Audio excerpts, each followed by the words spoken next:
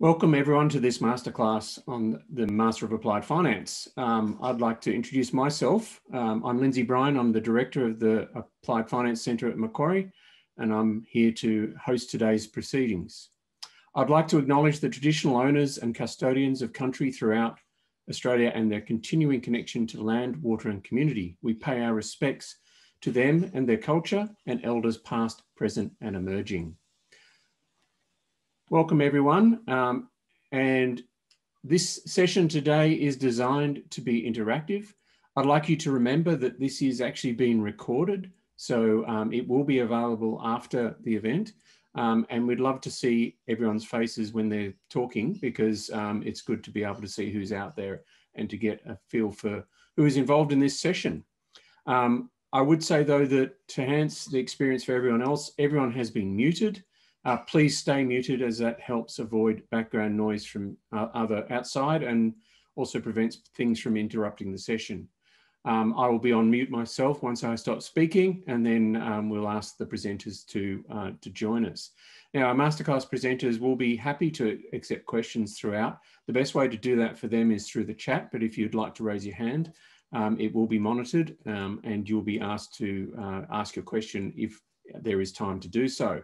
When it comes to the Q&A afterwards, please use the raise your hand function, which is in the participants button at the bottom, and make sure that you do raise your hand and keep it up there, because then that gives us the chance to take your question. And then finally, there is a live Q&A, as I said, at the end. That'll give you an opportunity to ask some questions of me, our alumni presenter, or the two presenters in the masterclass. So I welcome questions at that time. Now, I'd like to give you an update on our course before we get into the masterclass. And we have done some significant reworking of our three courses. They do all link together. So the Graduate Certificate of Finance, Graduate Diploma and Master of Applied Finance all form part of the Master of Applied Finance.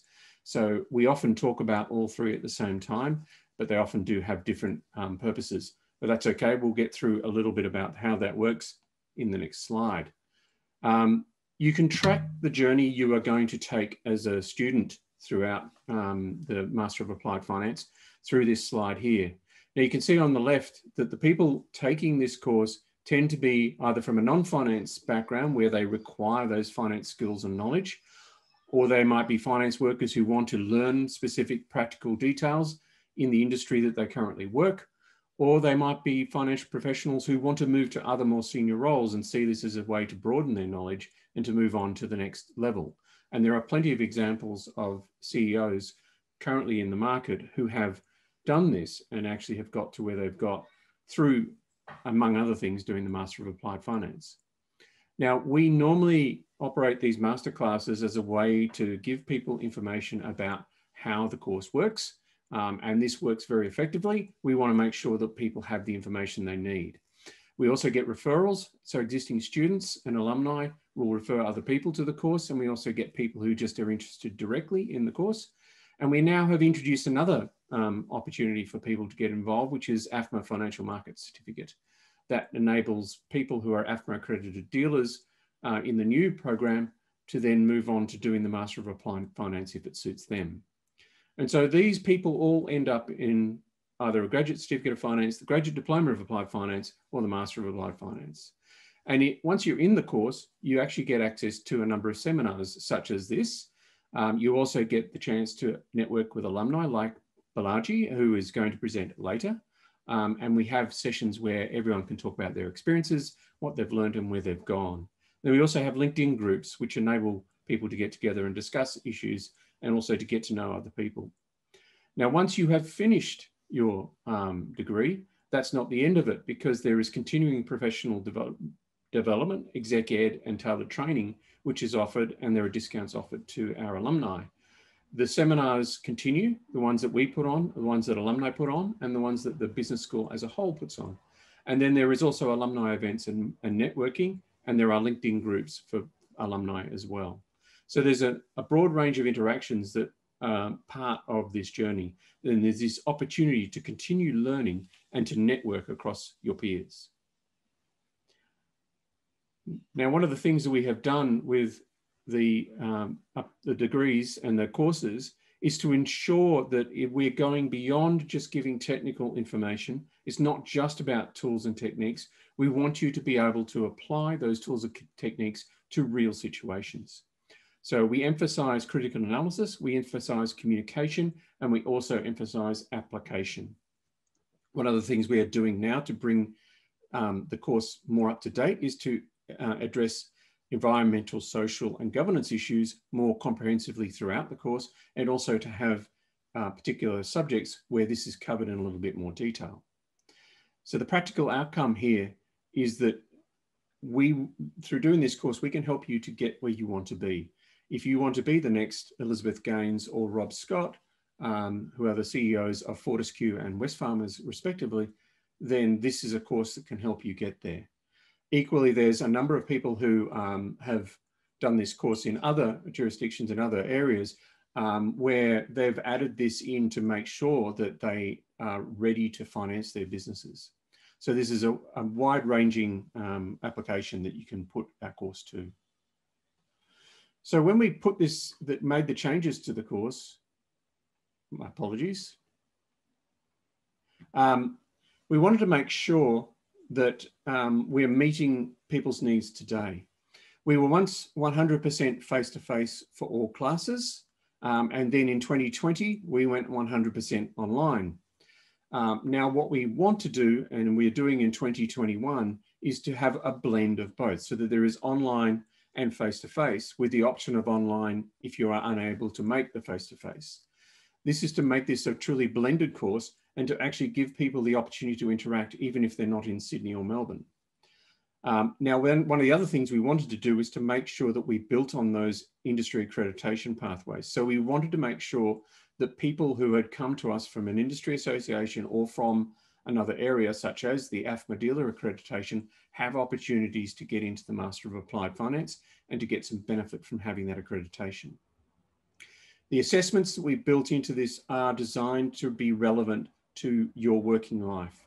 They're practice-based assessments. It's no longer the case where we will just do a recall exam. We want people to be able to apply their knowledge to a real-life situation. And one of the other things we're doing is to combine academic and industry practitioners. We get the best of the both worlds. So in this situation, we've got the masterclass here today. Marcus is an industry practitioner, Guy is an academic. They both came together to present a private equity course, and they're doing that again today. And one of the other things we wanted to do was to make the unit structure easier to understand and made a little bit more up to date. And I'll talk a little bit more about that now. In making the structure simple, we just wanted to have very, very simple means of getting people through the degree. So 4 foundation units, 4 core essential units, and everyone does 4 electives. Makes it very easy. It's easy to remember. The foundation units actually make up the Graduate Certificate of Finance. If you do the foundation units plus 4 cores and electives, you get to do the graduate diploma. And if you do the foundation plus all 8 core units, that's the Master of Applied Finance. And one of the key things that we do allow is recognition of prior learning. In most cases where someone has done a finance degree, they won't need to do those foundation units. Equally, that means that if you are entering into the Graduate Diploma of Finance, you may only have to do 4 units to get that.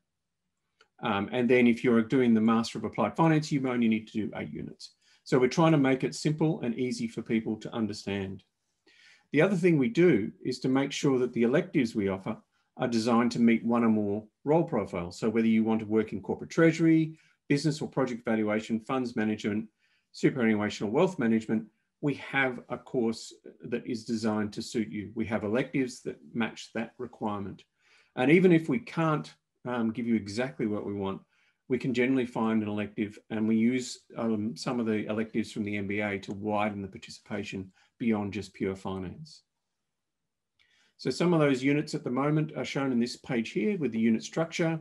The 4 foundation units are taken completely online, whereas the core essential units and the core elective units are generally run as a combination of online and face-to-face sessions. And those face-to-face sessions have the option of being done online as well. So it's not the requirement that people be actually in Sydney, they can join into those classes on the weekends from their home via Zoom. We have a number of new units involved. The one that we're talking about here is the one called Private Capital, which you can see down there on the right.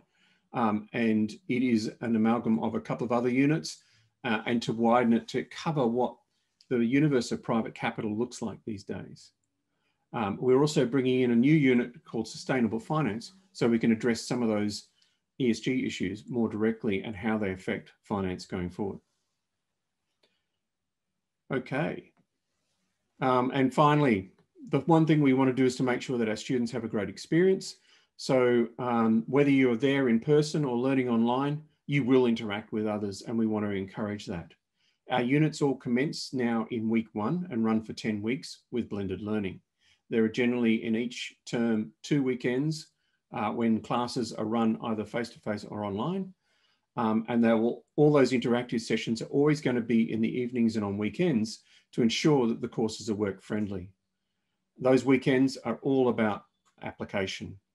So now what I'd like to do is to introduce Guy and Marcus. Guy Schofield is from Macquarie Business School. He is an academic who has worked in this area for some time. And Marcus Simpson is actually calling in from Queensland, and he is actually a practitioner in the private equity side and has had a lot of experience through various entities throughout that time. Gentlemen, I'll pass over to you. Thanks, Lindsay. Excellent, and I hope that you can hear us. And thanks, Guy, for participating and for helping out as well, and Lindsay for the introduction. So in today's masterclass, we have half an hour, and what we're going to talk about is superannuation funds and private capital and what's happening in that area. We'll start off with superannuation funds, focusing on Australian ones, talk about what's driving their actions, and then describe private capital, how that's accessed and why. A new trend, which is superannuation funds seeking to invest directly into private capital, and then a short summary. And please post questions using the chat function. We'll have a brief stop for a question after each topic, and then we'll move on. We will barely scratch the surface of what's covered in the Master of Applied Finance course that Lindsay just introduced. And in that, there's a lot more detail about how these companies are bought, valued, returns are generated, and a lot of case studies. So we'll move to the next slide, please. So superannuation or pension funds are really the providers of private capital.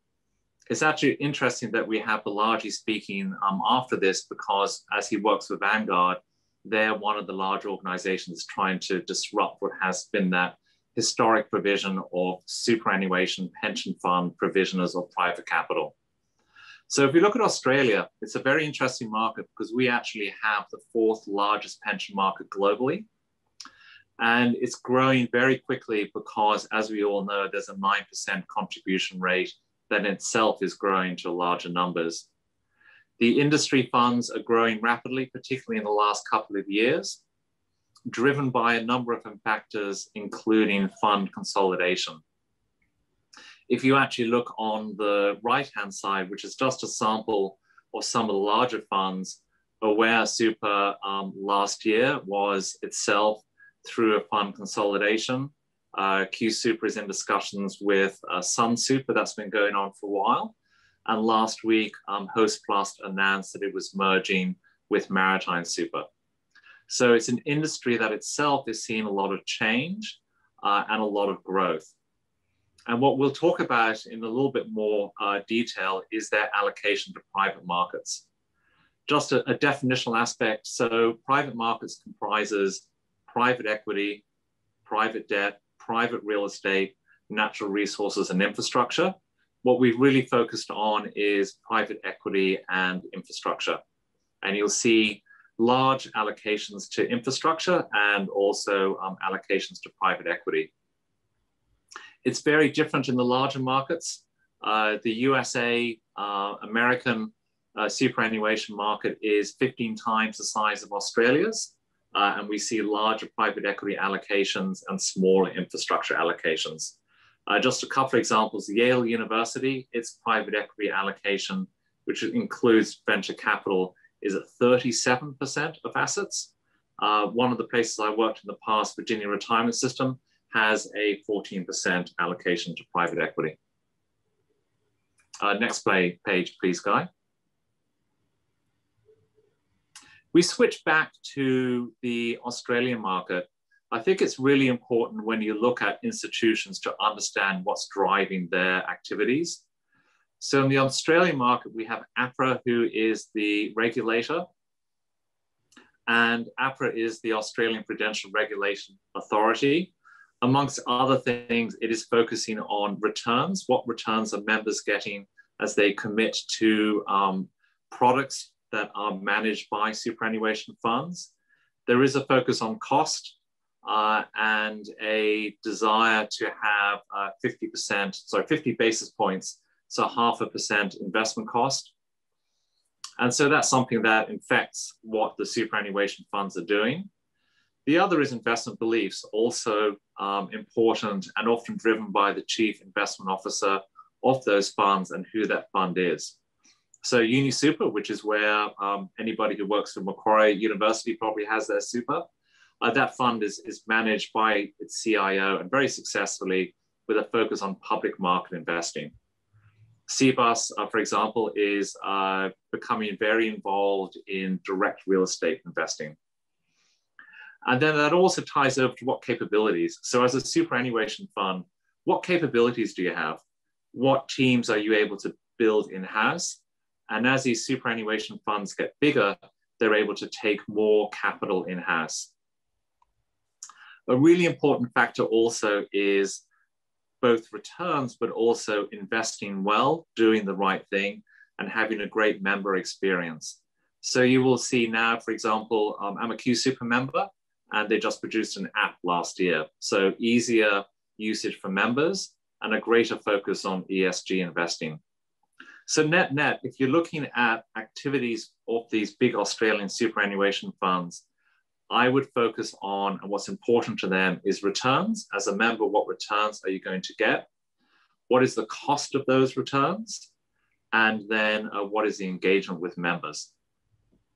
So Guy, if you've been watching the chat, maybe we have time for a question now, please. Yeah, I think, Jim, watching the chat, one of the questions which I think comes up, and it's a question from me, is just, you touched on the focus or the factors for Australian super funds. You know, what's the core factor for Australian super funds when they're thinking about the benefits? Who should benefit from their work? Is it all Australians? Well, I think as members, and I would suspect that everybody on this call is a member of an Australian superannuation fund, what we want to have is we want to have enough money to pursue our wishes in retirement. It is predominantly, and Future Fund is probably the one exception of the list that's up here, it's a defined contribution fund system. So we both retire with our individual balances, which is very different to the US system that is a defined benefit fund. So I think that in Australia, we want two things. We want predominantly to have a really good retirement. All things being equal, we probably also want Australia to benefit. So if there are really good infrastructure projects in Australia, I think we'd rather see investments in those projects as opposed to an equally beneficial project elsewhere in the world. But that's a debate that you find picked up in a number of the activities of the pension plans. Okay. We've got another question here from Hamid, but I think I might hold that to later on because it talks about direct investing. So let's pick that one up, Hamid, later on. Perfect, sounds good. Okay, let's talk a bit about private capital, which tends to get a greater share of press than the amount of private capital that's out there. So just taking a brief step back, if you look at the total global capital market size of about $660 trillion, the alternative investments of which private capital is a part is really only about 9 trillion of that 660 trillion. And that market is dominated by real estate, debt, cash, and the public stock markets are large, but they're only 90 trillion. So let's keep that in perspective.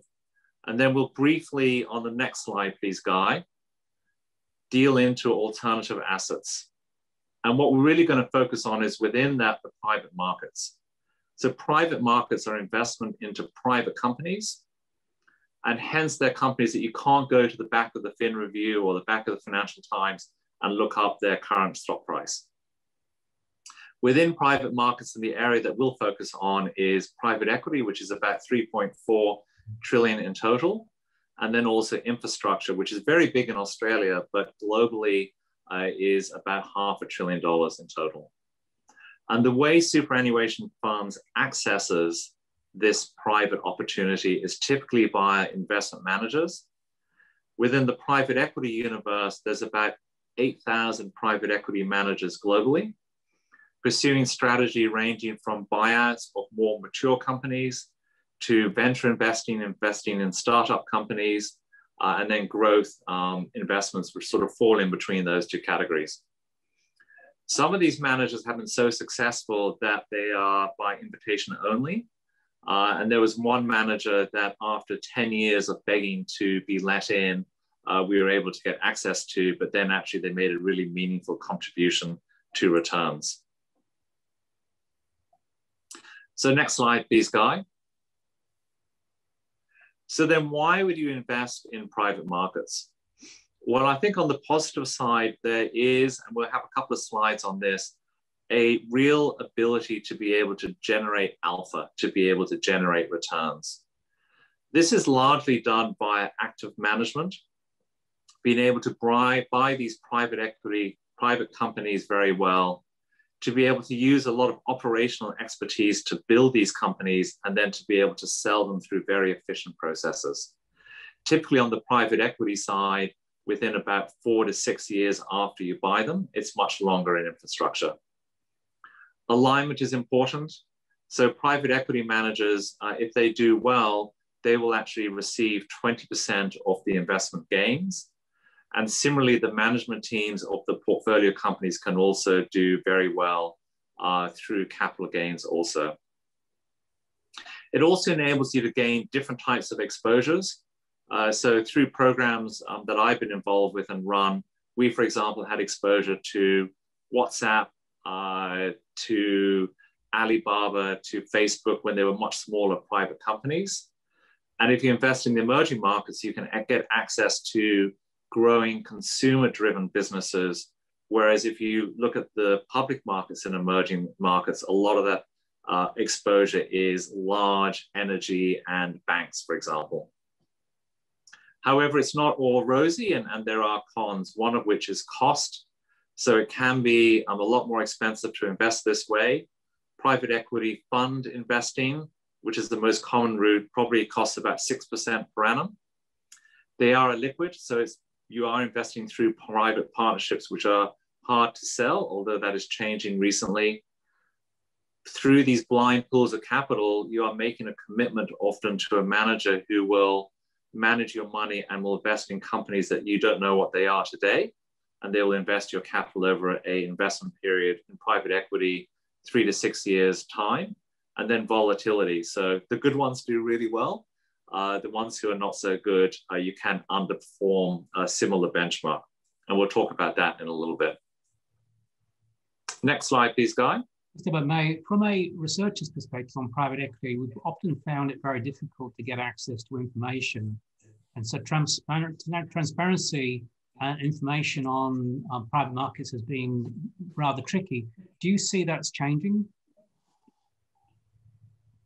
I think that there is more transparency, but I think ultimately, in terms of being able to have up-to-date transparency to do academic studies, I think those data sets are still increasingly hard to obtain, but are improving.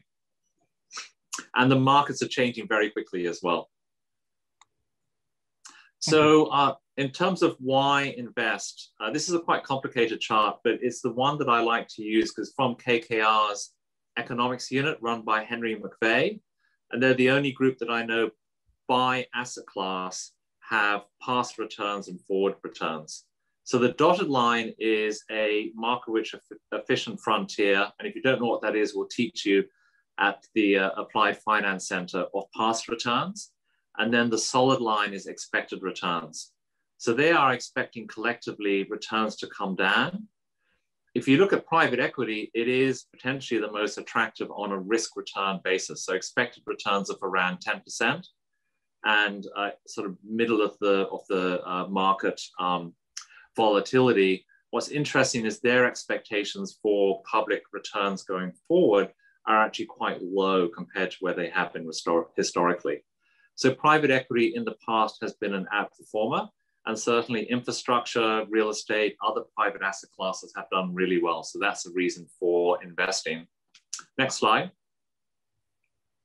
And within that, there are outsized rewards for good execution.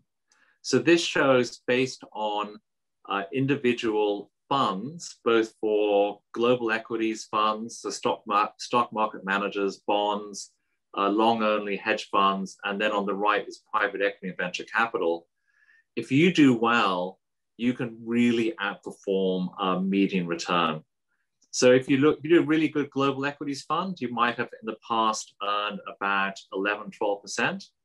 Really good portfolio of private equity and venture capital, you can be up in the low 20s. The portfolio that I managed most recently, we were up in the mid-20s returns. So that makes a real difference to your first question, Guy, about can you make a better life for retirees when they're actually in that retirement mode? Private equity done well, yes. Done badly, you can detract from that. And on this slide, I'll just run through this quickly. It's just on the next slide, please, Guy, slide 12. Quite a complicated slide. I sort of highlighted two things that we focused on. One is how investors gain this exposure. So here, an investor, pension superannuation fund, will invest in a fund, for example, raised by KKR. They will get other investors into that fund and they will buy individual portfolio companies.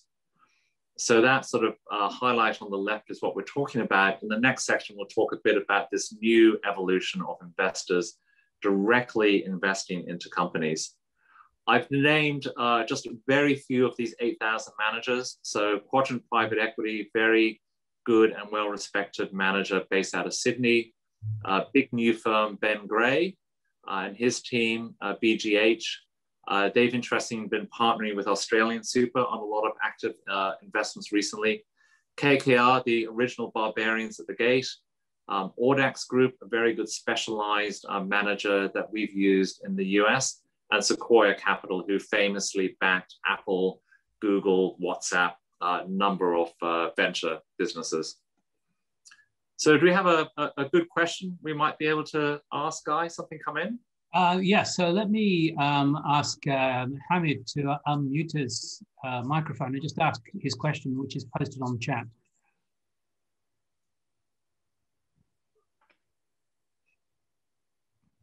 Have we got Hamid still there?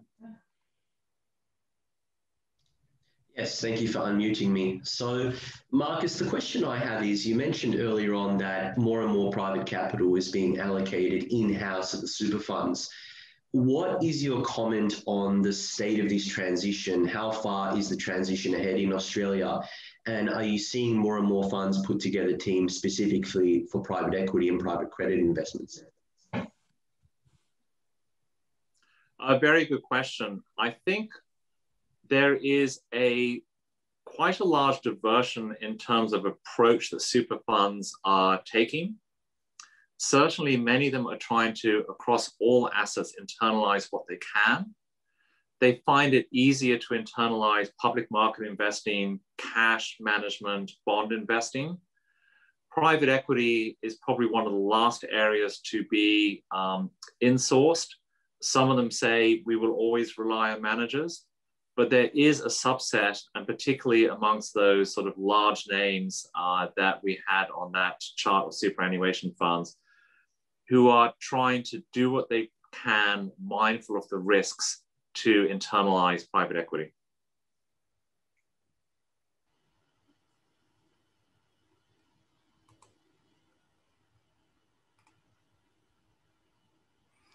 Okay, I think that we have got, that's the question we've got. Shall we go on to the next slide, Marcus? Yes. So the next slide really, we probably won't cover, but it's just more detail on how funds are currently investing.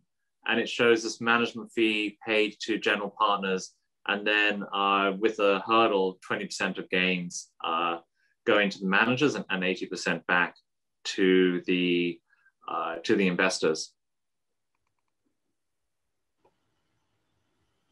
And I think as we've got about 6 or 7 minutes left, we'll just focus on this evolution, and then we'll wrap up.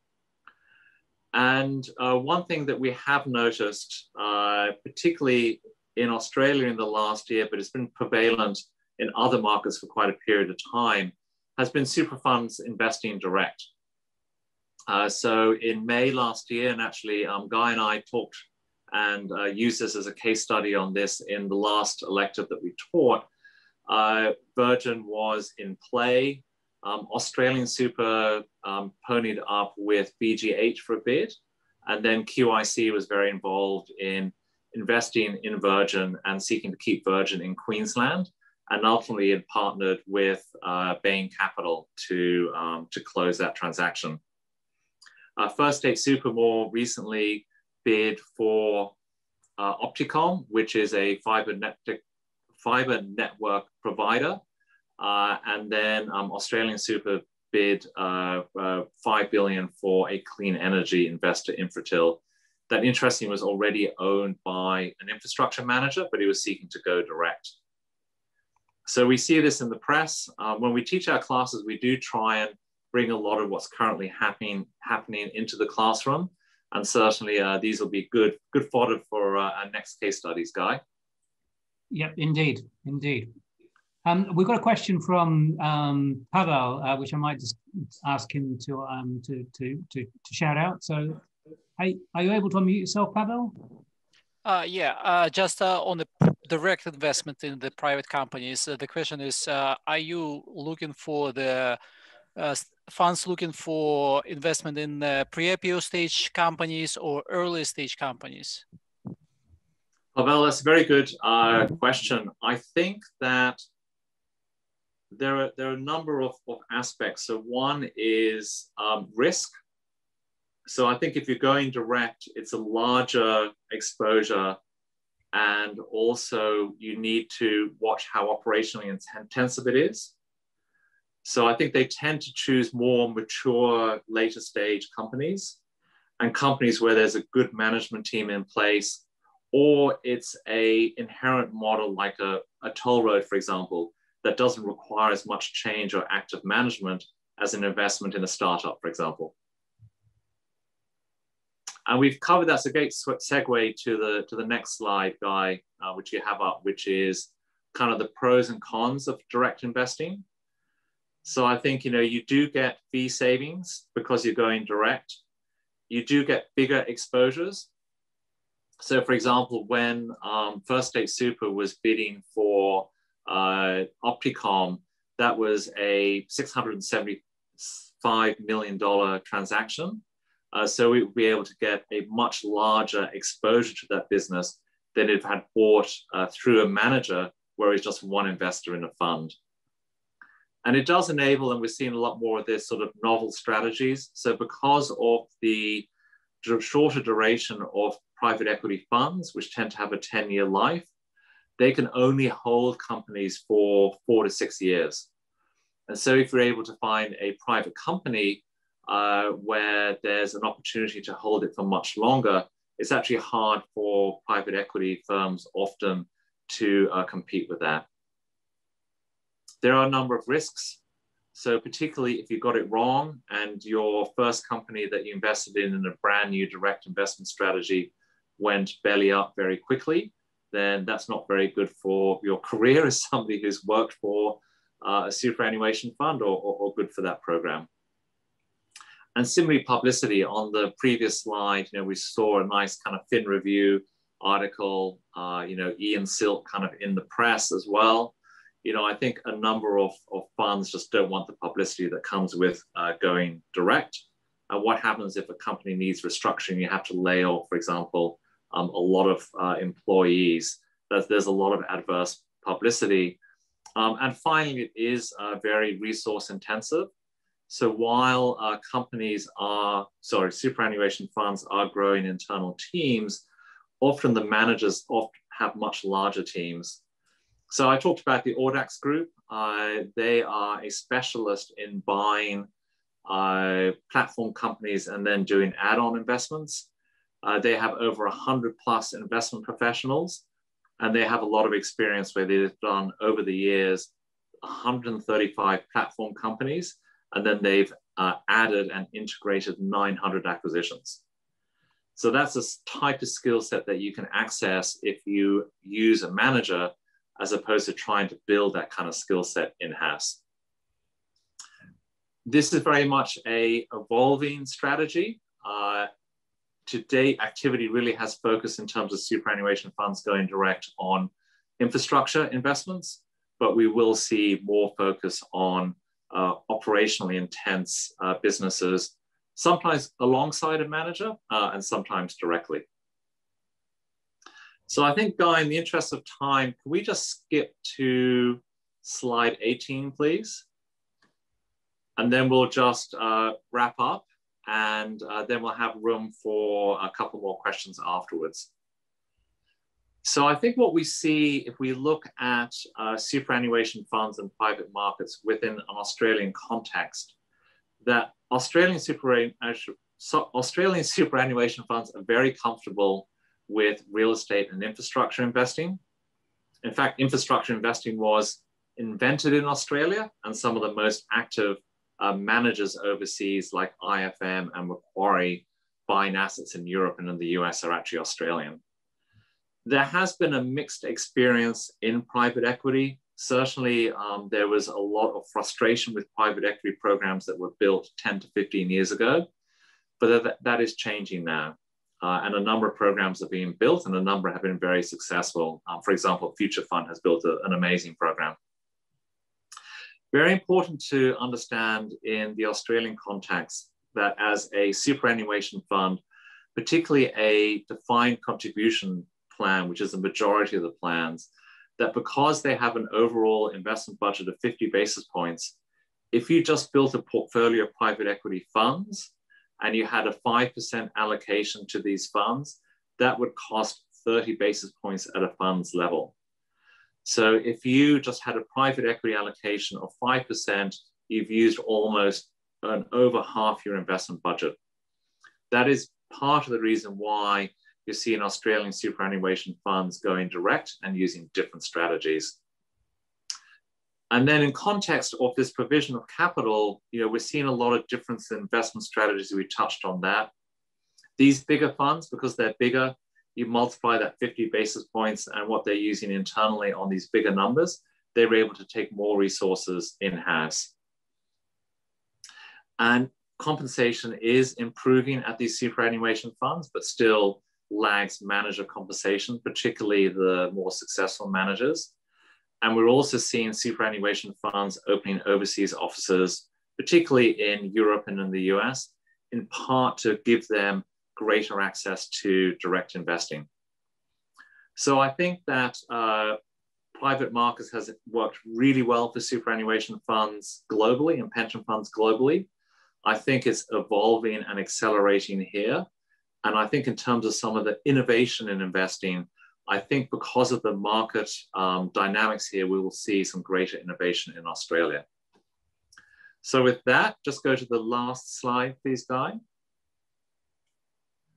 Certainly, we thank you for your time and attention. I hope you get a taste of what we cover when we teach at the business school. And how are we doing on time, Guy? Do we have room for a question or two? I think we can squeeze no more than 2 questions in. So I'll shoot one here from Monica, who asks about a question of allocations to geographic markets. So how are they set, and will the US remain the largest market focus for allocations? So I'll make a distinction here. So I think, Monica, your question is about superannuation funds and where they're investing. So if you actually look at the private equity market, in terms of total investable opportunities, 2% of that is in Australia, and over 50% of that is in the US. So for the vast majority of superannuation funds, most of the capital will be in the US. For the program that we most recently run, we did have an overweight, so we had about 10% in Australia, so we found some really good opportunities there. And then the largest exposure was in the US, followed by Asia, and then followed by Europe. Thanks, Marcus. So the last question I'm going to pick up is one which is probably in many people's mind, which is, how do you break into the industry? That is a really, really good question. And actually, I was having coffee with somebody yesterday who was seeking to break into the industry. The good news is that it is one of the most rapidly growing industries. And even these superannuation funds, as they internalize, you will see larger teams. So there's an opportunity to go and work for them. The typical way of accessing the industry is to work for an investment bank, a consulting firm, an accounting house, to leverage. Often they have a really good training program to work on transactions as a investment banker or a banker or a accountant, and get noticed by the private equity houses. If that's the route you want to go work for a private equity manager. Slightly different on the venture capital side, where actually they prefer more operational experience. So hopefully you've had a successful startup, you've sold it, and that would be a great kind of calling card, or maybe you even know a venture manager. I think for the superannuation funds, we like to hire people that had 2 to 3 years of experience out of the workplace, or had an undergraduate degree, a couple of years experience, and then would be fresh out of a program like the one that Lindsay just presented at Macquarie University. Great, Marcus. I think that's pretty much sees us out of time. I'm going to stop sharing and hand back. Thank you, Guy. Thank you, Marcus. That's fantastic. And remember, everyone, we do have an opportunity for further questions a little bit later. What I would like to do now is to introduce our alumni speaker, Balaji Gopal. He is the head of private investor at Vanguard Australia. So, Balaji, hopefully you are able to unmute and talk to us now. Let me know if you can hear me. Sounds good. Great. Thank you. Thank you, Lindsay, and thank you, Marcus, for also a fantastic presentation. It brought back a lot of memories from when I did my course. But first of all, thank you all for having me here. It's great to be back here talking to you after a long time, after a few years since I've completed my master's course. I started my course in 2011, and I took 3 years to complete it. I graduated in 2014, so. It was a fascinating journey, not just because of the course, but also because of a number of life events that happened.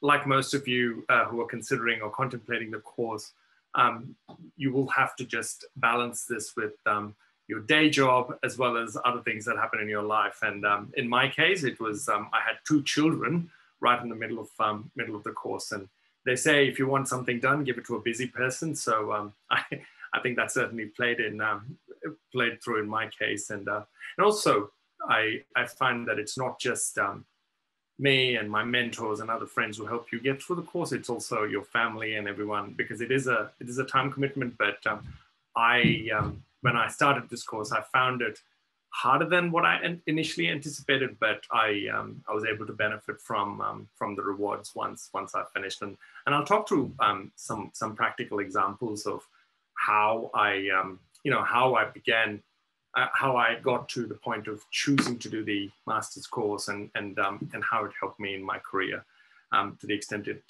helps you. But before that, just a little bit about my professional background, and I'll talk a little bit about the two predominant experiences that I've had, just to give you greater context as I talk through some of the examples. Right now I work for Vanguard. Vanguard, for those who don't know, is one of the world's largest investment and wealth management organizations.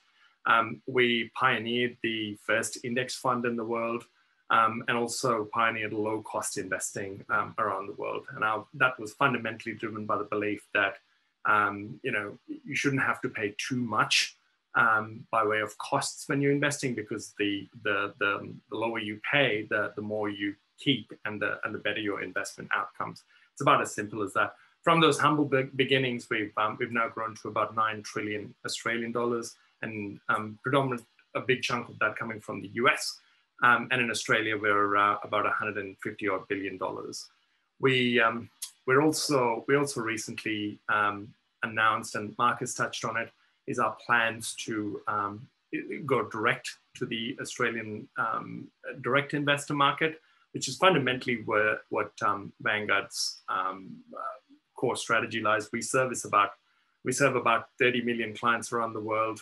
And from an Australian standpoint, we really want to take investing to direct investors, to really make it less daunting, and to just improve investment outcomes for most of our investors. Prior to my current role, I worked as head of product and strategy at Vanguard. So the role there was to build investment products right from scratch through to implementing these products and seeing them succeed. And this was for all kinds of investors, whether you're a retail investor or an advisor or a very large institutional investor. Before Vanguard, I worked at ANZ. I started off in the private bank there, building products and platforms, but also, and then moved into a chief investment office, which was part of the wealth management function, which served essentially as a one kitchen that serviced many restaurants. So we managed money for retail investors, ANZ Superannuation business, high net worth, and all sorts of other businesses. So that's kind of my background. I'll talk through some of the practical examples of how the courses helped me. My background prior to doing the master's course was predominantly in management consulting, strategy, and technology. A lot of it was working with businesses to understand the business strategy, help them articulate it, and then go about trying to create a delivery roadmap to try and implement it. I always had an interest in working in financial services, and the particular bent towards investing. I found myself, quite fortunately, in a spot within ANZ where we were managing money for our private bank customers, as well as some very with a lot of charities and bequests that people would leave money to, and that needed to be managed in a certain way.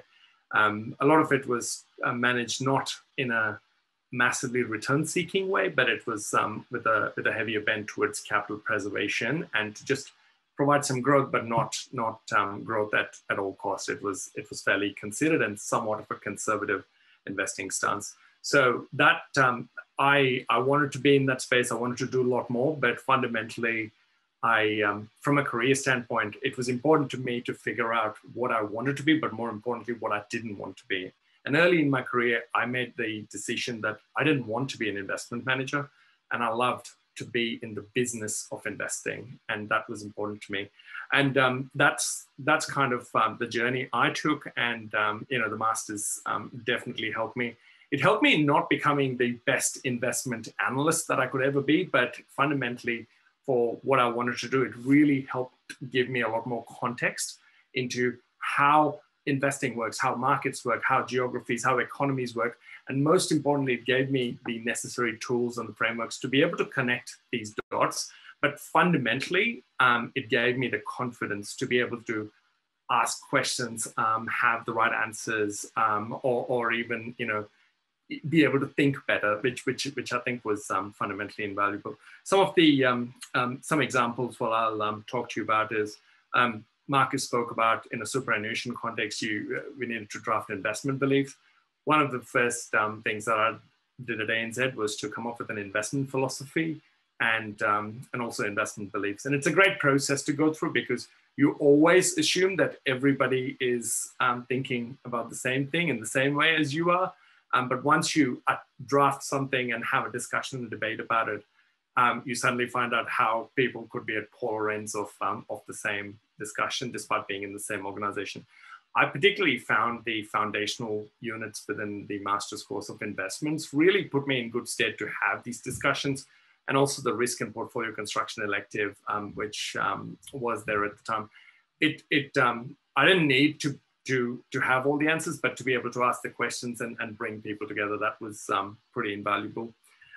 Within ANZ, we also managed a lot of monies for a life company within ANZ. So ANZ has a lender's mortgage insurance. It also had an insurance business, and we would manage pools of capital for this. And the minute you talk about insurance, you're suddenly talking about balance sheets and risk management, and it gets into this new realm of complexity that normal humans shouldn't have to deal with. I found the financial risk management course, which was one of the hardest, but also the most rewarding course in the master's program, that really helped me prepare for it. And I still think one of the best moments of that time was having a discussion with the ANZ treasurer, who'd been doing that kind of work for 20 years, as well as one of the directors of our insurance boards, who was a deputy chairman of APRA, and he was a career actuary, to be able to sit down and have conversations. I mean, these guys were absolute specialists, but I was able to just at least contextually talk about how the machine works and articulate our thinking, which was great. And you know, that's a great benefit from that I derived from the course. The other things, at Vanguard prides itself on we ask our staff, whom we call crew, to have a very strong investment acumen. We want people to understand, because we were fundamentally an investment firm, and we wanted people to understand investments. There's a lot of focus on people doing CFAs, but fundamentally what we want people to do is understand how investing works, so that we can relate it in the context of whether we launch products or whether we launch any tools and frameworks that help people want to invest in products. Vanguard takes product development very seriously. It's one of the oldest functions there. Every product that we launched in my prior role would go to a global investment committee chaired by our CEO, who was incredibly smart. He was the CIO for Vanguard beforehand, and it's one of those things. And maybe part of it was the American culture, where everyone's meant to know a lot about what you're bringing. And certainly when you're senior enough, you're expected to know and to think through things. So I felt the master's course really equipped me to really, over time, to build on my experience, to be able to have these conversations and not be daunted by any question that people come through. And the best way to prepare for these things was to really have a number of debates, and the tools that I learned in the master's course were really helpful. Look, as we Marcus touched on the fact that Vanguard is moving into a superannuation domain, the industry, the financial industry, is also rapidly changing and evolving, particularly post the Royal Commission. We are seeing that finance and investing is less about binary outcomes, and there's a greater amount of interconnectedness and interdisciplinary moves happening between geographies, economies, asset classes, how they build, how they behave. We're also seeing new things that we've never seen before, where you've got the retail revolution through Reddit now really dictating terms in terms of, you know, how certain asset classes can go up or down, or, you know, how they behave. So there are no fundamental answers to this, but, you know, it's great to have the building blocks of knowledge to be able to put some of these broader market moves in greater context. Look, and finally, in my role right now as leading an end-to-end business, running a P&L, I found the corporate finance module, which was a really fantastic addition to really understand, you know, how to build a balance sheet, a cash flow statement from scratch. The reality is, I'm not going to have to build it in my role. There's always our finance teams who will do that. But to be able to understand the most important aspect of how to allocate. In my new role as a head of a business, the only two things that matter are how we allocate resources and how we manage capital. So, you know, the corporate finance module really put me in good stead to be able to do that. But these are just some of the examples of some phenomenal learnings from the master's course. But I would say the fundamentally, the most important things is it's not given me the answers to everything, but it's really equipped me well to ask the right questions. I'll just end with a thought, and maybe this is something for you as you embark on this journey. I was very fortunate at Vanguard in about 2017 to meet with Vanguard's founder, Jack Bogle, in the US. You know, and it's not just because he was very willing to meet most people. I had 90 minutes with him, and outside of my wife, he's one of the most impressive people I've ever met. And the one thing I remember, and there's a lesson here, is he made me feel like I was the most important and I was the smartest person in the room, and I wasn't. And that was just his greatness. As I keep telling my teams, even at Vanguard and other places, that, hey, it's not about how smart you are. It's you need to be able to learn and be confident, but you also need to have some modesty and skill in terms of being able to articulate what you're thinking to those around you. And I think the master's course over time, coupled with some practical applied knowledge, has really helped me sort of get to that. I'll never be at the point where Jack Bogle was, but you know, it's given me something to aspire to. I'll pause there and I'll take any questions. Back to you, Lindsay. Thank you very much, Balaji. That is fantastic. And I'm sure your wife appreciates that you consider her above Jack Bogle, so that's good. Okay, now's the time for questions. Please feel free, pop them in the chat or pop your hand up if you have a question. You feel free to ask questions for Marcus and Guy as well. And I would just say, while you're thinking of those fantastic questions, you know, Balaji raised a very good point about how long it takes to complete the Masters. So if you are doing the Masters from start to finish, it is 3 years part-time. If you have a finance degree, it is 2 years part-time. If you're doing the graduate diploma in applied finance, then equally, if you have a finance degree, it is 1 year. So there are 4 terms. You do a unit a term as a part-time student. You can go full-time if you like. We certainly don't recommend it if you're working, because it is a massive commitment of time. So that was just, you know, something that I thought was worth mentioning, just in case anyone is thinking, geez, I'd like to do this full-time. Think very carefully. Okay, any questions for Marcus or Guy or myself or Balaji? I can't see any hands. No, nothing in the chat. Okay. Well, obviously we have answered all the questions that everyone has at this point, but of course, there was a question there, oh, sorry. There was a question from Pavel, which we hadn't answered, which was to do with the, and it's for Marcus. US average time for private company to go public is 10 to 12 years, and Australia apparently is 6 years, according to Pavel. How does that difference in time affect the decisions to invest? Well, there's some very interesting things going on in the public markets, where over the last period, there are actually a lot less companies that are public than there used to be. And a lot more companies actually being held in the private markets. And you can see that particularly with one of our past portfolio companies, Airbnb. So in the past, it would have been public, but actually it's still growing private because there's more capital available for it nowadays. Australia is a really interesting market because it actually has one of the most open public markets.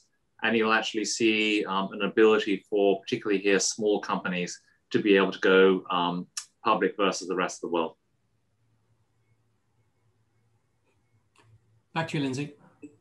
Thanks, Marcus. Thank you, Guy. And we have had another question that is talking about when is the next intake. The next intake is now. Term 2 starts at the beginning of April. We are taking applications now, and you have a little while before the cutoff date, but if you are interested in making an application, now is the time to do that. We have provided everyone with the links to more consultations. If you want to have a one-on-one discussion with me, I'm happy to go through any questions you might have in particular, or to discuss your particular circumstances. And the website that you went to get to this webinar is actually a good place to start, and has all the details about application. The application process is online. And the main thing that we require is we will need transcripts of your previous education. It's very important to us, and to have obviously a CV. And it's also very useful for us to have your video, which explains your background and what you're looking to do. So all of those things can be done online, but it's a process that you want to start early. So my suggestion is, if you have any further questions, please book yourself into a personal consultation. I'm more than happy to speak to people. I have spoken to some of the people here already during the last few months. So please dial in or log into that site and book yourself a consultation. With that, I would like to thank everyone for coming along today. Thanks for your attendance. Thanks for your questions. Thank you to Guy, Marcus and Balaji for providing us with the benefits of their experience. And I look forward to hearing from each of you as you go through trying to work out how to do this. Okay, thank you very much, everyone.